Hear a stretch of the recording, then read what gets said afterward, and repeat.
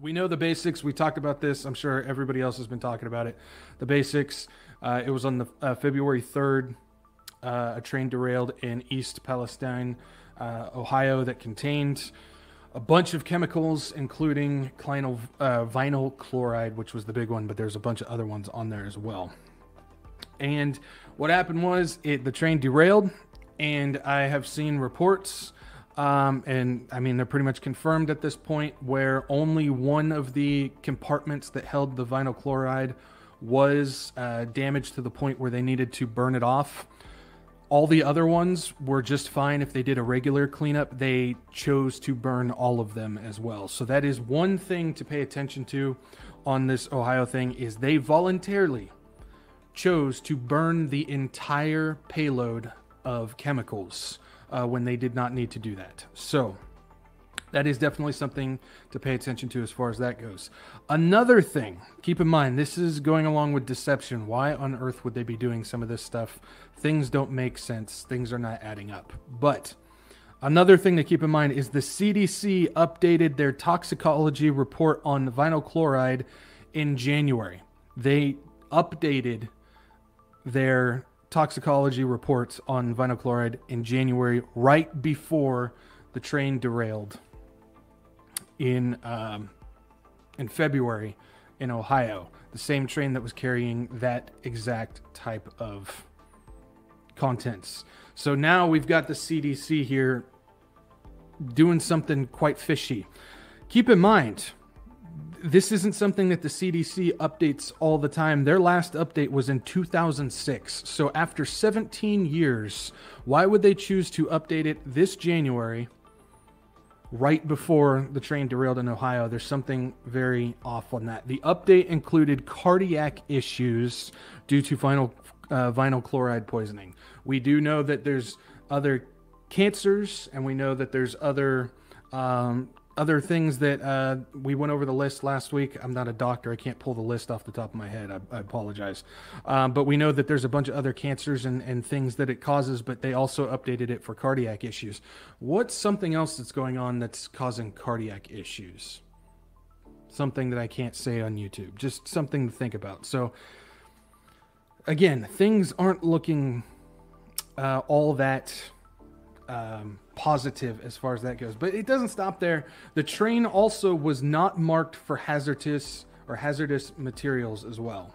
So this is another instance of why was the train not marked properly? There was over 6 compartments of chemicals that should have been marked correctly for this. And what that basically allowed, it allowed the train to go through the state of Ohio without having to inform the state that there is a hazardous train going through. So nobody knew that it was going through. Nobody knew that it was going through. It just starts to make you wonder, is this a bomb plant of some type? It's just something to keep in mind as far as that goes.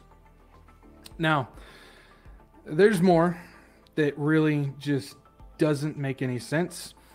East Palestine has a population of 4,700 people.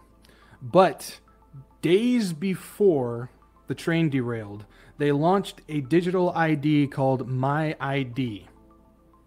So this is something that's been in the works since late of 2020, and just days before the derailment, they launched My ID. It's a bracelet that allows the scanning of a QR code that will bring up a digital medical records for the person who is wearing it.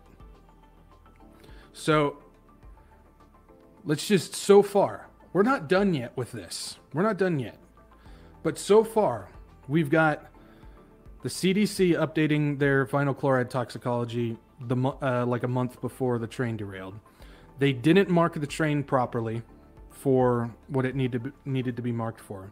They released a digital ID, medical digital ID, days before the event took place. You've got the movie White Noise that we talked about last week is based off of this, and the train crash, they filmed the train crash for the movie in Ohio, and some of the people involved with the real thing were actually actors on set for that one.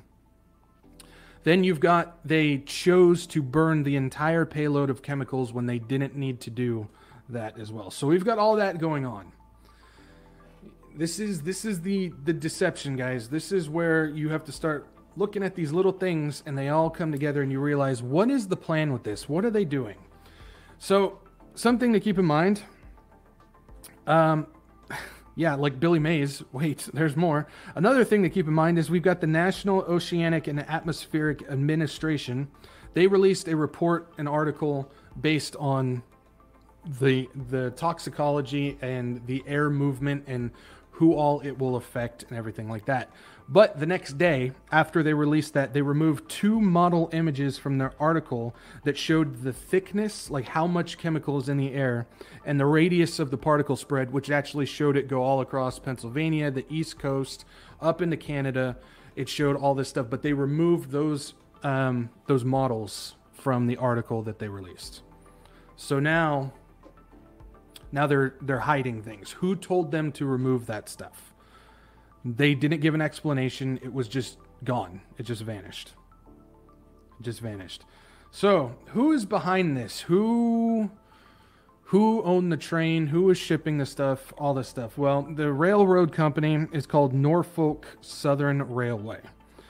And the people who own it, the owners of it, who are the three companies that I always tell you guys to pay attention to: Vanguard, BlackRock, and State Street. All 3 of those companies own Norfolk Southern Railway along with JP Morgan. So you've got Vanguard, BlackRock, State Street, and JP Morgan, who are the top dogs of Norfolk Southern, the people who sent this train, this bomb, into Ohio. Yeah. What's their plan with this? What is their plan with this? I've heard a whole bunch of different theories. What this could be a part of. I don't know what it could really be. We just kind of have to sit back and watch. All we can do is just gather the information that we know is real as it comes in. And when you look at this, it's very important. Something I always tell you guys is make sure you don't fall into sensationalism.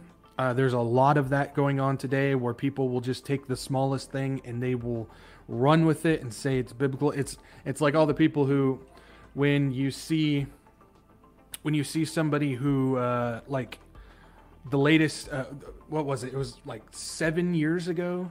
I think it was like 6 or 7 years ago. Sweden talked about an RFID chip where one company was using it for people to like pay for their food, their snacks, and enter the building and stuff like that. And everybody was saying that's the mark of the beast. Well, no, it's not the mark of the beast. It is a stepping stone to it. It's a precursor to it.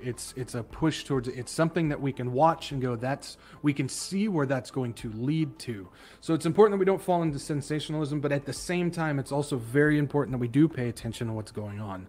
I know there's a lot of people that are talking about how there's all these different train derailments that are happening and whatnot, and I'm paying attention to them. But something to keep in mind is there's roughly 1,000 to 1,200 train derailments a year, roughly. So there is a lot of train derailments. So not every single one is going to be something significant. So we know, like, there was the one right after Ohio in Houston where that also contained chemicals, but nothing really came of it. They cleaned it up just fine and moved forward. So it's just very important that we keep a level head, keep focused, obviously keep scripture wide open, and just pay attention to what's going on, as long as we don't fall into sensationalism. That's the important thing. Pay attention, but don't fall into it. Finishing this off, though, finishing off the Ohio thing, something that just doesn't add up. Back in November of 2012, a train with, you guessed it, vinyl chloride fell off a bridge in New Jersey. So they were shipping vinyl chloride and it derailed and fell off a train in New Jersey. That train had 120,000 pounds of the vinyl chloride in there, and they evacuated the area for 3 weeks. So keep these numbers in mind. This is important. 120 pounds of vinyl chloride, and people evacuated for 3 weeks as they cleaned it up. This train in Ohio had 1.1 million pounds of vinyl chloride, and they only evacuated people for 5 days. So this is a situation of, why are they treating this payload, which is, 9 times greater than what happened in New Jersey? Why are they treating it so much more softly than they did in New Jersey? Something does not add up. Makes you go, It's a chin scratcher. There's deception behind this, guys. They're doing something with it. This isn't just a string of coincidences. That's a whole lot of coinky dink if you want to add it up that way. So there's a train here. That's 2 weeks in a row that I have terrible situational awareness. There's a lane, we'll go with a lane, of things that's a whole bunch of coincidence that doesn't add up. There's deception behind this. There's plans behind this. I don't know what it is, but something is wrong. Something is off with this. So pay attention to possibly what could be coming from this. One of the theories that I've heard, and I can't confirm it, so asterisk here, but I do want to let you guys know, maybe you guys can find out.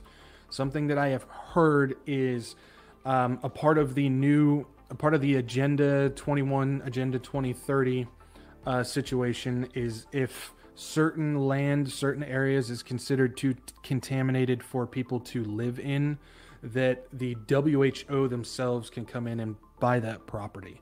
So that is definitely something that you guys can maybe look into. I've heard quite a few people talk about that before, so something to keep in mind. So